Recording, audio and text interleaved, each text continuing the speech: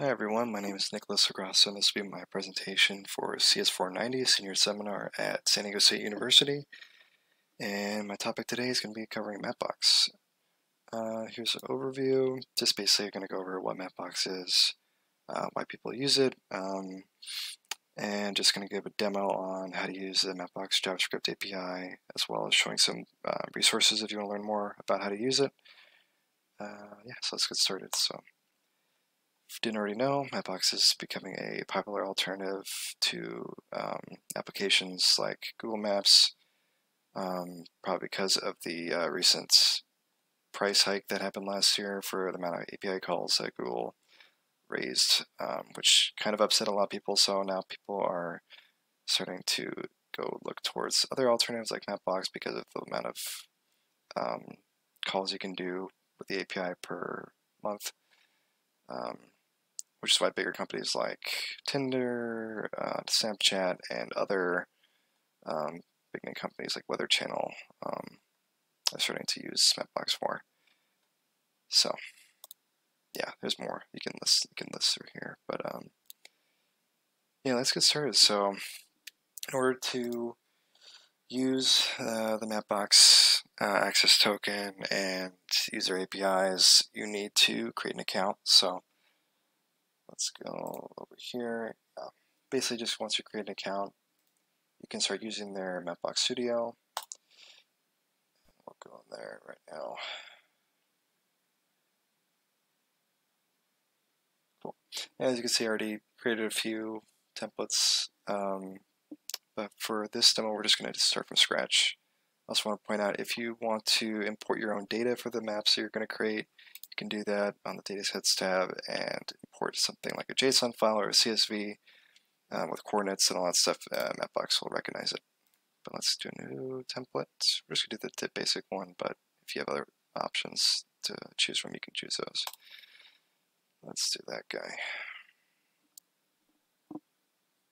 Right. And this is Mapbox Studio. Overall, there's a lot of customization features available to you. If you want to do something very personalized, you can do that here.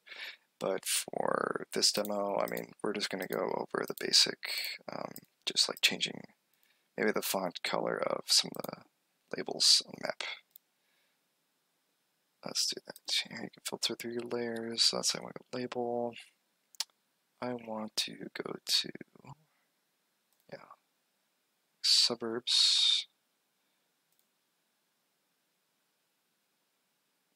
Let's go to a color like light blue on that guy. Let's change that guy to green or something. And let's change the city label to, and also this is, you can change the colors at different zoom levels, so as it changes the scale, you can change the color. Let's go for, let's say like red. Let's go like a lighter red. That's fine. Okay. Pretty straightforward. And let's go to, first let's actually name our template.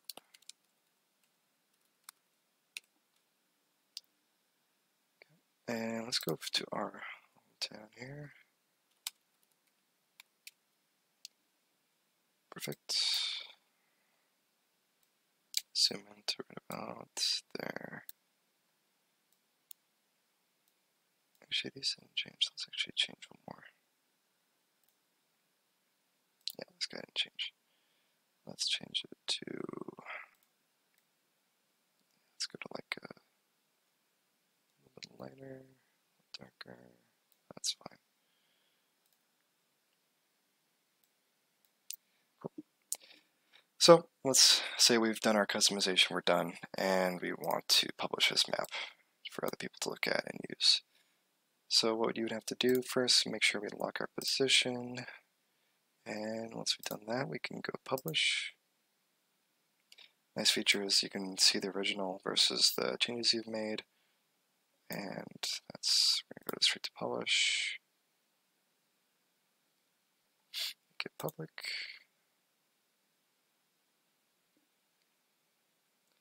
access, and make sure that it's still,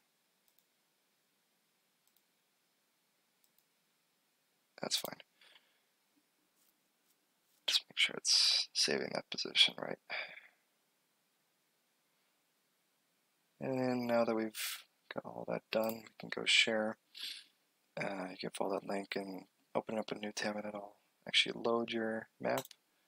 But what we care about is the source code for embedding it in a web page. So, and you can also have options for iOS, Unity, all that stuff, which is pretty cool that you can do it in Unity.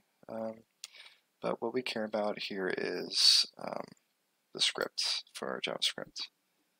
And I've already included the links for the JavaScript and CSS in my HTML page. So just make sure you put those in there. Make sure they're the most up-to-date and recent ones.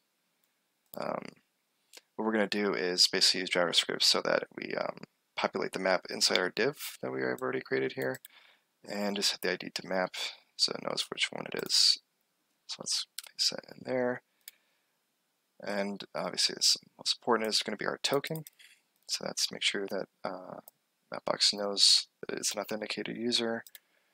And also want to point out that our maps need to load at a certain height and length. So all I did was just set the height to 500 pixels and set the bottom margin to 50 pixels. So just make sure you set the height for the map. I think that should be fine, just so it loads properly. And once we've done that, just make sure you get the ending braces. Cool. Save that, and then we're going to go to our localhost here, refresh the page, and our map should load up right away. Cool. Nice. And once that's done, you'll notice that it doesn't have all the normal features you would see in a map, maybe like a zoom in and zoom out. That's not, the buttons don't really show up, but they do show up in the one when you open up a new tab, but you can still zoom in like normal. And let's say you want to change the angle, you can do hold right click and it'll change the way you, this is just good for if you want to do a 3D map or something like that. But yeah, so once you've done that, let's say you didn't like the customization you did and you just want to use one of the pre-existing templates that are out there. Well, you can go to their documentation, and they have there's a lot of documentation on this. You can actually look for styles here, and there's actually a few to choose from. So let's say I want to do streets. I think that's a good one. I'm just going to copy that guy, and we're just going to overwrite the one that we created. I'll drop that guy in there. And you notice in our localhost that it'll change. And now it adopts the new styling that we put in there. So pretty easy and simple to use for plug and play stuff. So, but let's say we want to get a little more practical with examples. So let's say you're a restaurant who wants to make a website and you want to embed a web map into your website that features a pointer to where your restaurant is. You should probably figure out how to do that. So what we're going to do is add a marker to the map and just add it at a certain location. So all you really have to do is just a few lines and just call a variable named marker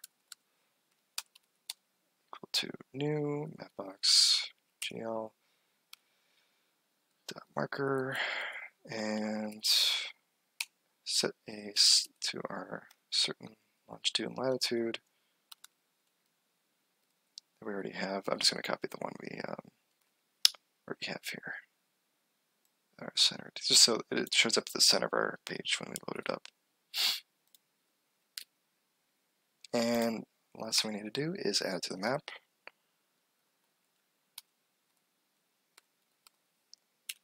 And done.